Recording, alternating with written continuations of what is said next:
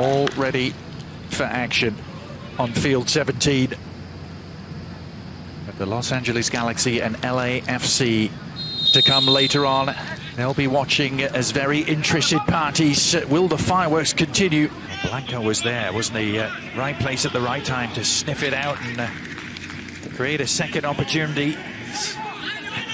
Found a Bobisi with a great pass and an even better strike.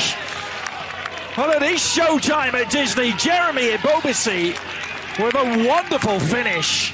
And the Portland Timbers take control. So cleanly struck by Jeremy Bobisi. It's just beautiful. That is gorgeous. Powerful, definitive finish. Portland regains possession of the ball. They have time and space. They're able to pick out a pass. Good movement of the ball by Bobisi. And then from then on, the finish was just spectacular. Meanwhile, Darwin Quintero has shrugged off one challenge. Can he pick out the right pass? He can! But Elise cannot find the finish. A rich dividend. There's no need from Bill Tuiloma to try to win that ball. You just hold your ground. You just force Darwin Quintero to take a touch back. You've done your job. You gamble. Something on level terms, perhaps, the overall balance of play, but they are not. They continue to strive, though, for the opening. Manotas! Well, he had the inside step, but Steve Clark, quick thinking and quick acting to get out there.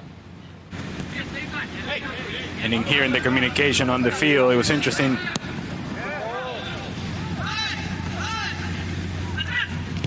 It's Williamson who's found a lot of space. Valeri! Diego Valeri! Consummate strike for the Argentine. Through the first half, and during the course of the game, that area between the back line of Houston and the midfield of Houston, where Matias Vera has to cover so much space.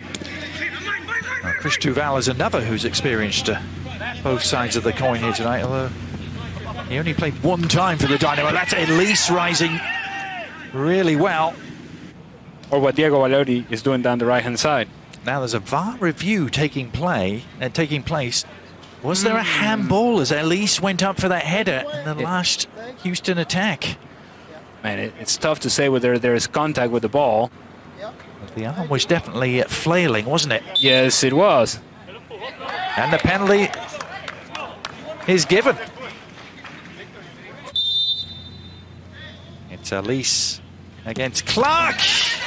And supremely confident take from Albert Elise. Enough power behind this strike by Albert Elise that Steve Clark doesn't really get a good push off. By the time he reacts, no chance he's getting there.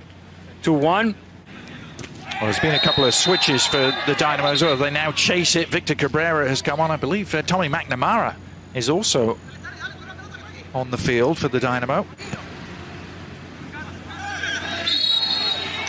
Elise judged to have been the aggressor.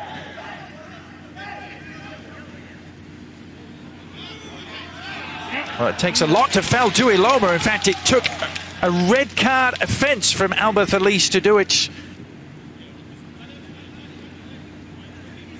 I mean, yes, there is contact with the face of Tuiloma, but I have to tell you, there's no chance that Albert Elise is swinging his arm. We've had the 6 minutes. This really is it for the Dynamo.